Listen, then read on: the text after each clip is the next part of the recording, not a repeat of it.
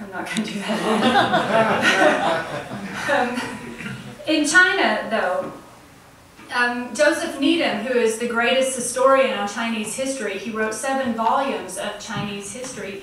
He himself said that there was a theological orientation of the Chinese that was the decisive factor that blocked them from having modern science, from developing modern science.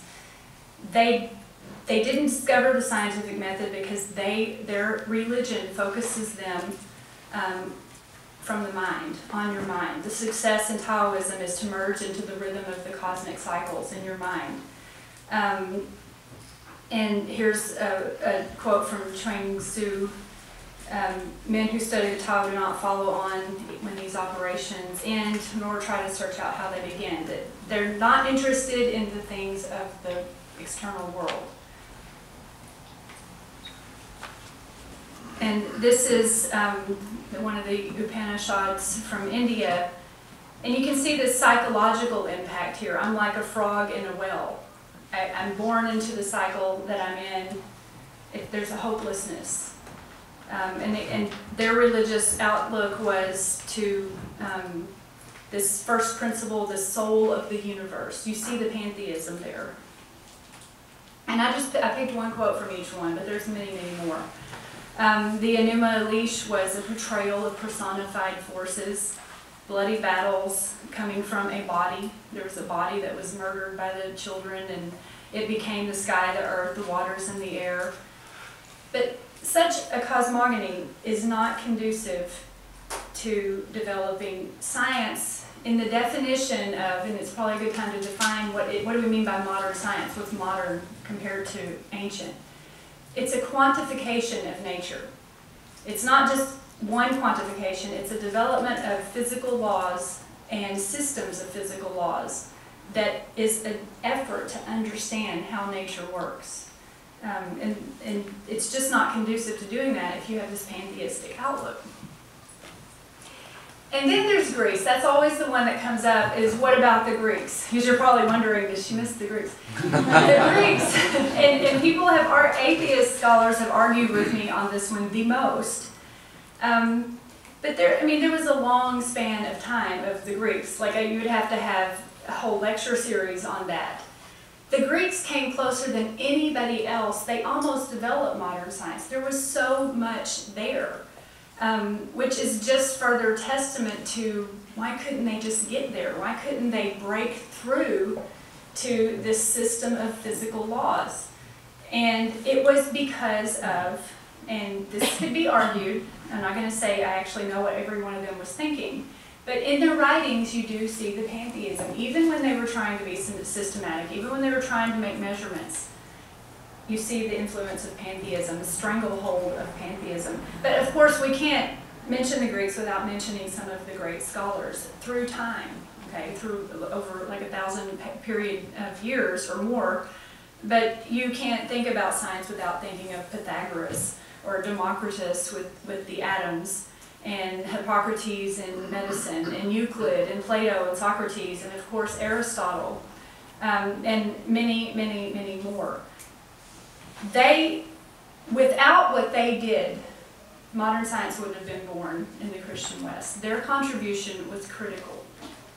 They had to do what they did. They are part of the story. They're part of the story of Christianity too, right? Hellenistic culture. They Christianized it. It's the same thing.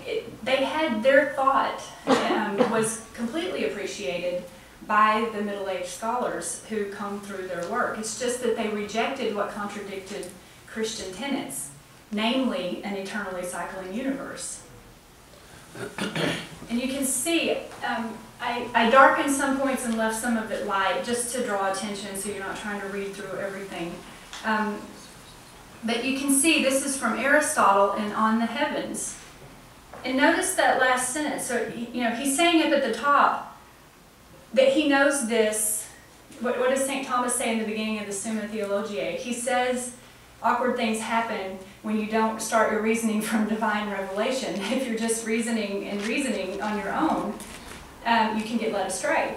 But Aristotle was saying, and he was saying that because he had read Aristotle, right? Aristotle was saying that just from observation, we see that the heavens never change in our lives. We see that they're cyclical. It's reasonable for us to conclude that there is an eternally cycling cosmos. But notice that even Aristotle figured out the psychological impact. The same ideas one must believe, he followed his logic to the conclusion, must recur in men's minds not once or twice, but over and over and over again. So even if you're having these brilliant new ideas, it's happened before, it's going to happen again forever. And it's not really the sense of progress that you need. There was also the idea of the great year. This had an enormous impact on their thinking, but the great year was part of pantheism. It was part of the cycling cosmos. It was this belief that every certain period that all the celestial bodies would line up to be this golden era, and then it would start over again and everything would be unaligned, and then it would come back around, and they spent a great deal of time trying to figure out how long that one cycle was. That was the great year. There were two kinds of bodies, terrestrial and celestial. And so the celestial bodies moved. Aristotle had his hypothesis about motion, so it's important that we talk about what makes things move. In the celestial realm, the mover, you always, according to Aristotle, you had to have a mover constantly moving things. If the mover wasn't moving it, it stopped moving. This is how he got to the first mover. But in the celestial realm, there was the ether, and the celestial bodies moved in perfect circles because they were in contact with the divine ether. But the way the ether moved them is this anti-peristasis. Sounds like my name, Stacy. This anti-peristasis, but the bodies have to part the medium, and then the medium has to flow in behind them, and that pushes them. So anti, a resistance, peri, a separating, stasis, and equilibrium reached, where the body is moving, but it's the medium that's moving it. And it's perfectly in circles because that's the divine medium. And those bodies are at perfect rest, they're happy doing their circle thing, and that's how it goes forever. On Earth, the medium is air or water. And so he explained projectile motion. If you threw a ball, that things on Earth want to be in their resting place. They'll fall to the ground.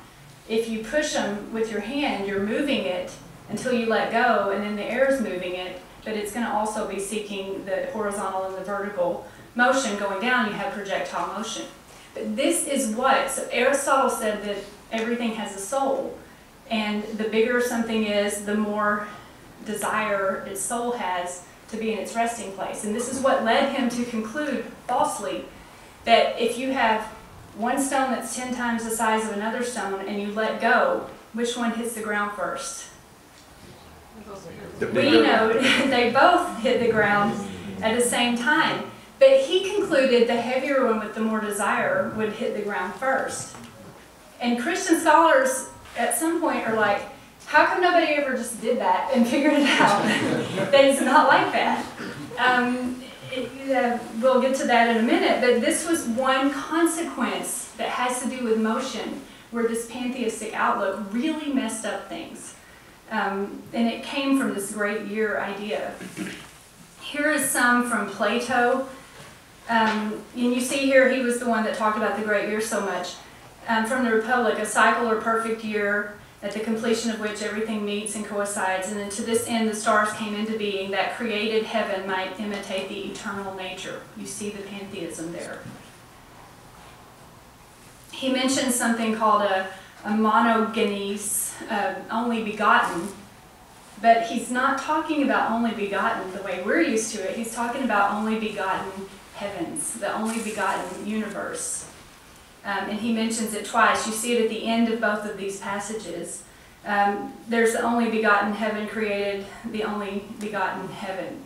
So again, it's radically different from what Christianity taught. The biblical worldview, and I know for myself, I did not have an appreciation for how radical it must have been to read Genesis back in the day. But Genesis is all about God created everything in the beginning from nothing, and God holds everything in existence. Parse it out with evolution however you want. That's the main thing that Genesis is teaching there. The Israelites knew they had to trust the faithfulness of God. When they looked at the circularity in the sky and the seasons and the cycles in our bodies and the cycle of life, they saw that as the faithfulness of God. God has created an ordered world, and we will trust his moral laws. We'll trust the Ten Commandments. We'll follow them, just like the Jewish mother did in 2 Maccabees.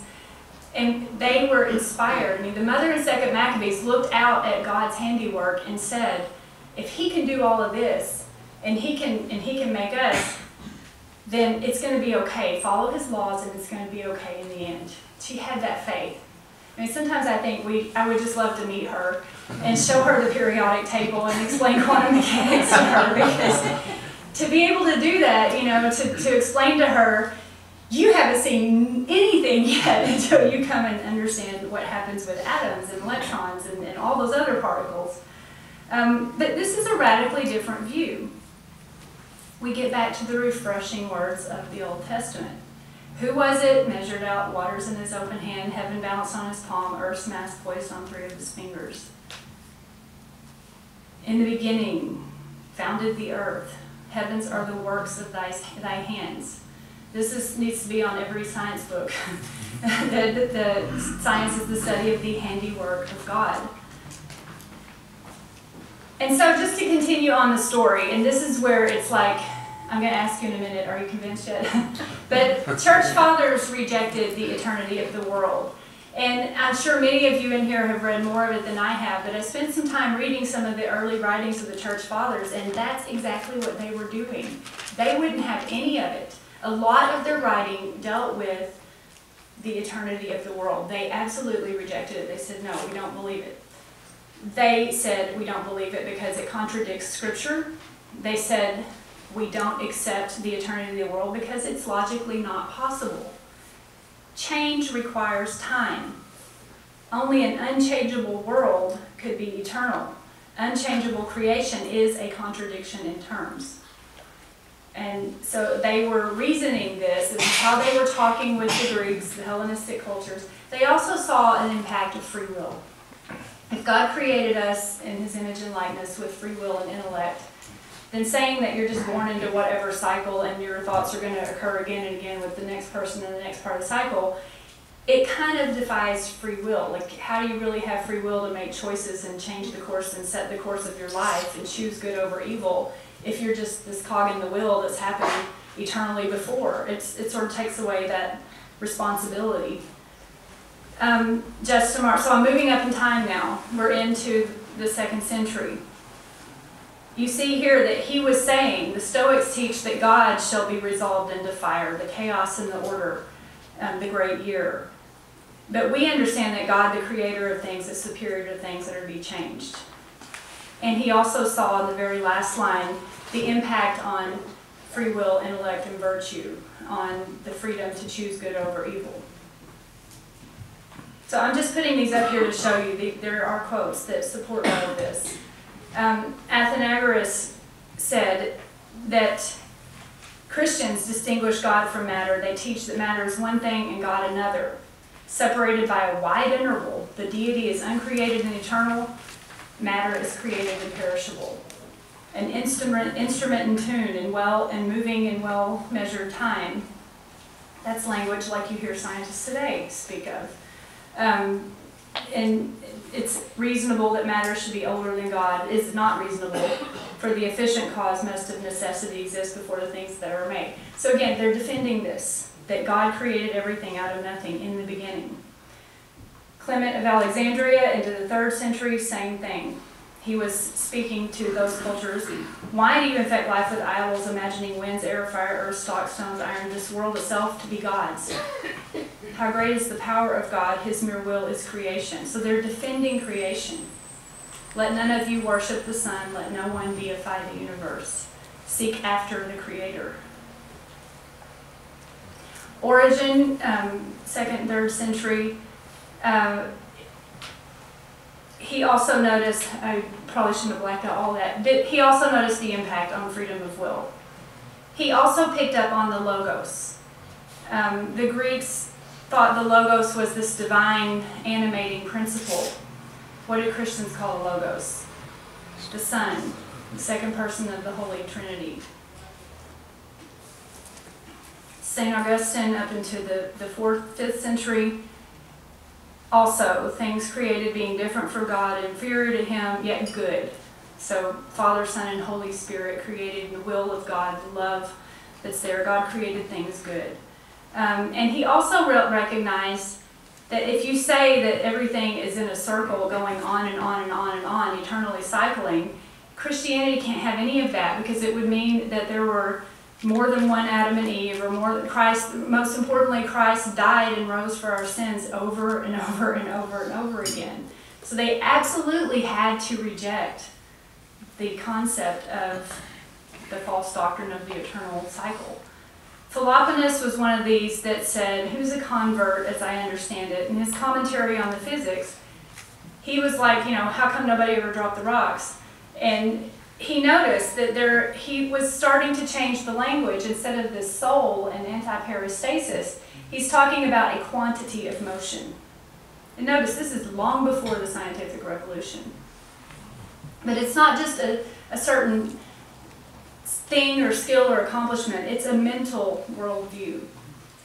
Then, as the story goes, so we're moving across time really fast here, then, there's always that gap between like the 7th century up into the 1100s, 1200s. There was a delay and a detour, so to speak, but we have to bring the Muslim faith into it here. They also made great contributions. They got, just to speak very generally, had the Greek works.